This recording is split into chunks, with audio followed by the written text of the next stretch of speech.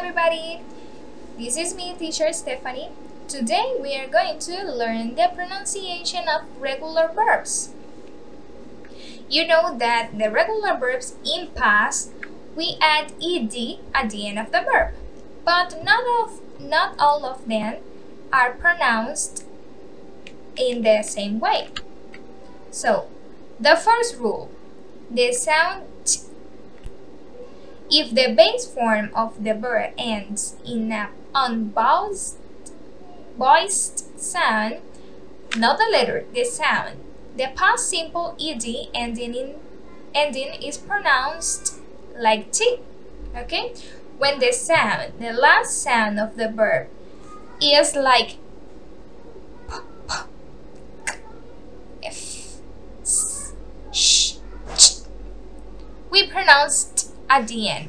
For example, ask in the present, asked in the past, brush, brushed, drop, dropped, fix, fixed, introduce, introduced, liked, passed, practiced, produced, promised, relaxed, and worked. Now, the second rule, id.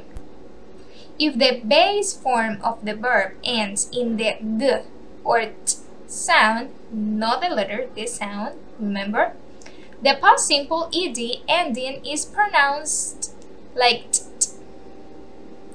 For example, upload in present, uploaded in past, collected, completed, concentrated, corrected, counted, depended, ended, existed, expected, folded,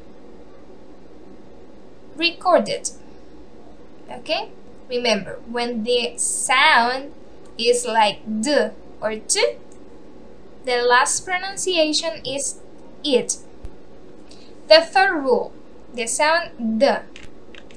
If the base form of the verb ends in the rest of the sounds, not the letter, the sound, the past simple ed ending is pronounced d. For example, allow in present, allowed in past, analyzed, answered, arrived, burned, cold, chained, closed, confused, copied, described, disagreed, enjoyed, excused, followed, fried, happened, lived, moved, pulled. There are exceptions like excuse and closed. The last sound is s, but the pronunciation we make it like d. Okay, closed and excused.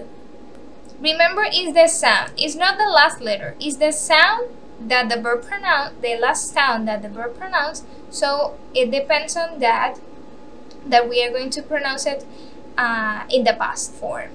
So you have to practice. See you next time.